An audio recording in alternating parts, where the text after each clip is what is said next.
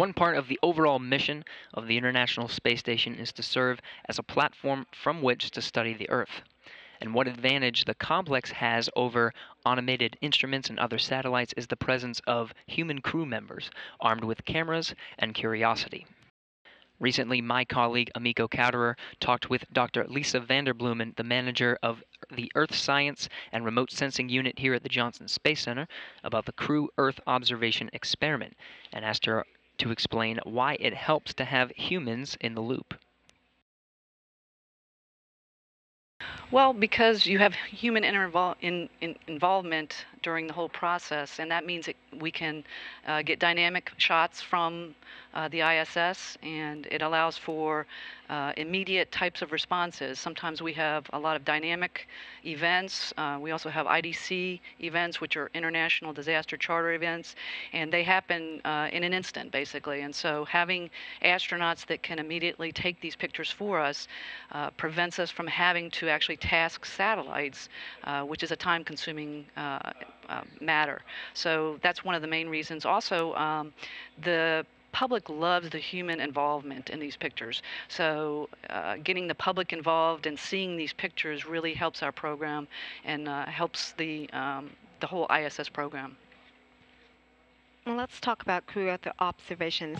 Can you describe for me what the goals are and also how does it work? Sure. Crew Earth observations, also commonly known as CEO, has been around since the beginning of the shuttle days. And the reason that it was developed or came about basically is to help the astronauts capture the photos while they're in space.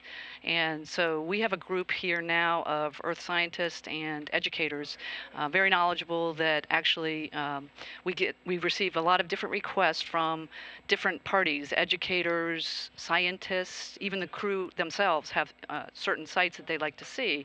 So we get those list of targets. We use a very complicated software package to actually determine what targets are viable, if you will, for the next day. And that's based on the position of the ISS, based on weather conditions and so forth. And so we generate a list. We then send that up to the crew on the ISS for them to try to obtain these photos. And it's our help that we also give them guidance on how to take the photos and so forth. Great.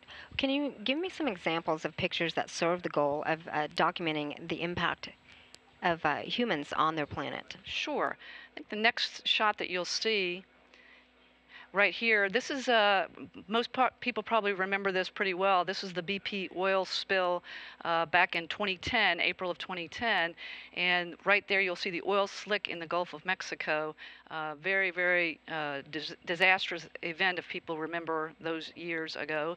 And what you're seeing here again is the oil slick on the surface, and during this event, the oil leaked out from the rig, and here's a follow-on here. And this image, if you look to the left there, you'll see actually the Mississippi Delta there.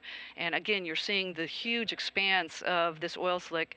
There were approximately 8,000, if you will, square miles of ocean that were covered by the oil or affected by the oil. It's not only the surface, but also the deeper depths. And again, another view here and there at the top of this image, you'll see the Mississippi Delta as well. The Delta, the Mississippi, strong flows also impacted the spread of this oil spill. Very disastrous on all of the different life in this environment. Even today, in April, in this month, basically 2016, a study was recently done where 88% of 360 of small dolphins actually had underdeveloped lungs, and they attributed that to the oil. This next image is actually Chicago at night, and this was a study, is part of a study that the researchers are actually looking at light pollution levels, and they want to take that information across the city, this city in particular, and actually take it back to the laboratory and test those light levels on mice in a laboratory setting to see what the biological effects are. What about monitoring natural disasters? That's a big part of what we do in our group. And the next photo that you'll see, this is actually flooding in the Amur River in Russia. And to the left there on the bank of, you see the sediment, the reddish sediment flow. It's very intense, very large sediment plume due to the flooding. And to the left of the bank of that river is the city Troyskoy, which is obviously going to be impacted by the flooding, as well as the agricultural fields to the left as well. So a very disastrous area at that time. And this was back in 2013. And the next image you'll see there, this is in New South Wales, Australia, excuse me, and this is October of 2013. And what you see there are intense wildfires. There were about 100 wildfires at that time, and that was due to very high temperatures and very windy conditions. And you can see this astronaut photo shows the extent quite well. Here's the same area at nighttime. You can see the fires lit up quite well. So again, very, very good image of the type of disastrous event that was occurring at this time. And here's another image. This is one of the things that our astronauts like to take are images of tropical cyclones and hurricanes. This is Hurricane Olaf back in October of 2015. And the reason we picked this one basically to show is that this was part of a project that we're working with, Tropical Cyclone Project, where they're trying to actually learn more about the eye and the actual eye wall. They're taking measurements of these types of photos that are taken on a regular basis by the crew to actually determine the altitude of the clouds in the eye wall. And that will help with learning more and getting a better idea of the intensity of storms and actually the paths that storms will take. And here's one other flooding example, and this was the Shire River in Mozambique, and this was in January of last year, 2015. And once again, if you see the city to the top of this image, and that's Sanjay, and again, very likely to be impacted by the flooding here. There's also an airport, if you look to the very top as well, that could also be impacted by this flooding. So I understand we can take these photographs and then also stitch them together into video. Can you tell me about that? Yes, we can. That's a project that we really enjoy doing. Our staff really enjoys that. So the next video that you're going to see is actually a video at night going across Africa from the northwest portion of the continent down to the southeast. And here you see, and also in the background there, which is beautiful, is the Milky Way that shows in the background there. We're going across now the Sahara Desert as the ISS passes over, continuing on towards the southeast. Now we're at the Democratic Republic of the Congo, and continuing on, more smaller cities throughout the continent. And here we have Harare, Zimbabwe, and Pretoria, South Africa, now at the very end of this video. Does taking pictures of Earth become valuable to the astronauts themselves? Oh, definitely. One of our jobs that we really enjoy, or the parts of our jobs that we really enjoy, is our ability to actually interview and talk with the astronauts, both before they go up into space and also when they return during debriefs. And a constant theme that we hear from them is how much they enjoy taking pictures.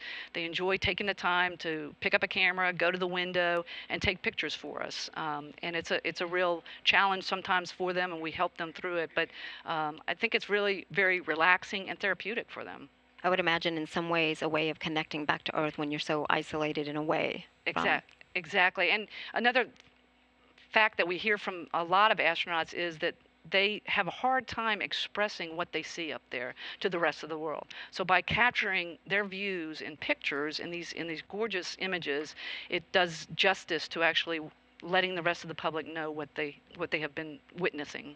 Absolutely, and mentioning letting the rest of the public, being able to see those images that the astronauts do take. Right. These images are posted online that anyone can access anywhere. Can you tell me about, well, first of all, I guess, can you tell me where these are located? Sure.